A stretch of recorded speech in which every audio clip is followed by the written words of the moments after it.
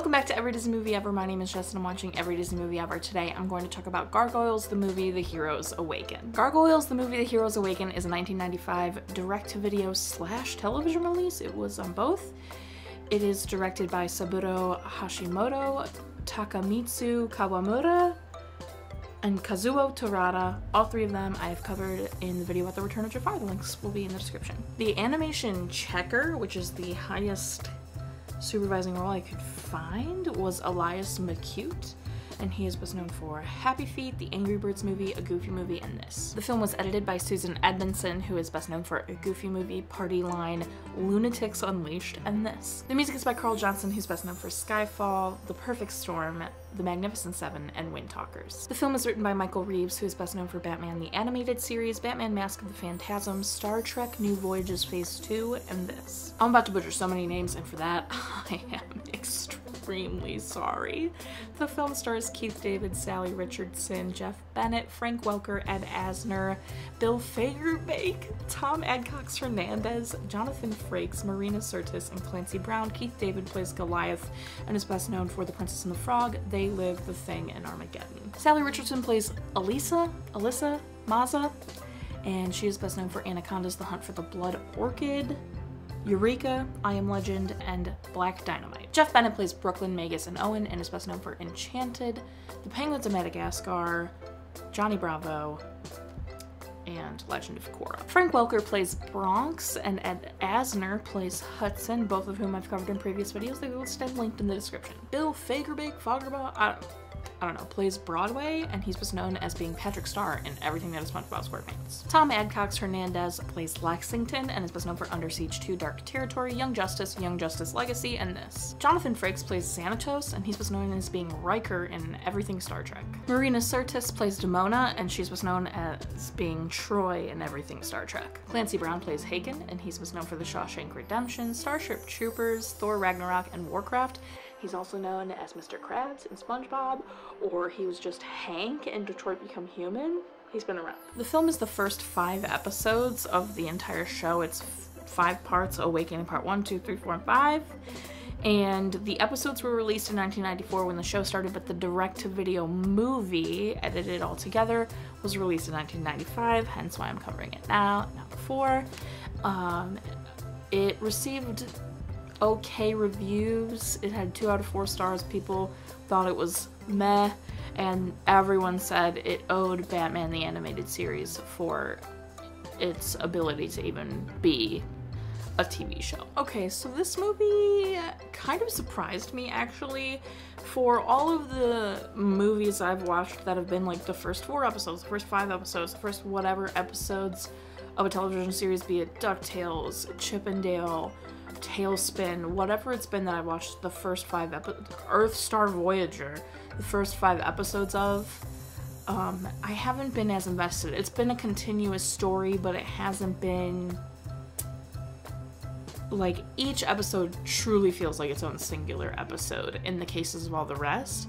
This actually didn't. I mean, it did feel like a singular episode, but at the same time, I was very shocked every time To Be Continued came up. It didn't feel like the ending arc of an episode.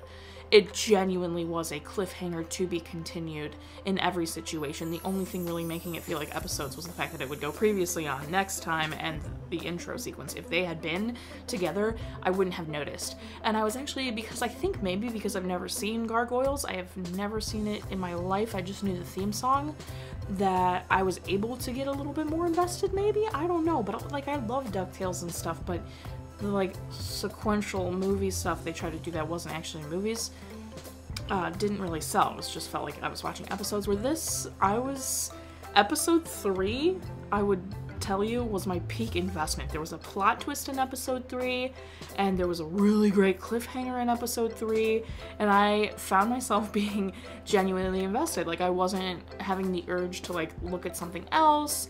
I was really like, what's gonna happen?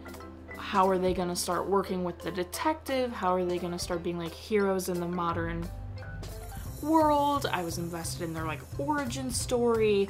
It was really fascinating to me, and it kind of made me want to keep watching to see if they answer more questions, like how did gargoyles come to be? I don't like, you know, I have no idea. And I really liked Elias. I liked that he was such like I want to do right by both races, not just for gargoyles, and it was amazing. The plot twist, I'm gonna spoil it, so y'all better be prepared. The plot twist was finding out that Demona, his love, was actually alive, and we thought she had been crushed, but it's Shade Town. I don't know if she was actually alive. And she was so evil, and I saw that coming. She had a personal vendetta against humans, while Goliath was like, no, we can coexist with humans. Well, that was so good, that plot twist. I was like, oh, because I knew she was gonna be bad. And then at the end of episode 3, he's like getting injured and is gonna turn back into stone in the middle of like a fight, and oh, so good. I really liked that aspect of it. I don't think it was like anything amazing. I get why it got mixed reviews, but for the most part I was pleasantly surprised. I honestly might keep watching the show.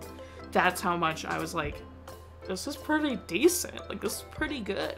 So I might actually continue watching the show. I'll keep you guys posted on that, because I thoroughly enjoyed the first 5 episodes. I thought they were excellent. That's everything I have for Gargoyles. You can watch this on Disney Plus. The first 5 episodes are Awakening Part 1, 2, 3, 4, and 5. It was excellent. I might keep watching the show. Seriously, I'm not lying about that. I think I'm gonna give it 6 Gargoyles out of 10. It's getting an average score because of the technical stuff, but otherwise I really did like this. I highly recommend it. Our total movie count is Paradetzel and Craig count are still the same. If you want to keep up with what movie I'm watching when, follow me on Instagram or Twitter. You'll find out what movie I'm watching when. I put up videos every Monday and Friday and sometimes Wednesday. Join my Patreon. Lots of stuff going on over there. I'm finally getting a couple more requests, so we'll be able to do that bonus stuff. Yeah. Until next time, comment, like, subscribe, but I'm not sure you are, so you do, and don't be Demona or Xanatos or Haken about it. We have a visitor in the room. I don't know if you can see him. There he is. He was being needy outside, so he's in here. Are you being needy? Are you being needy?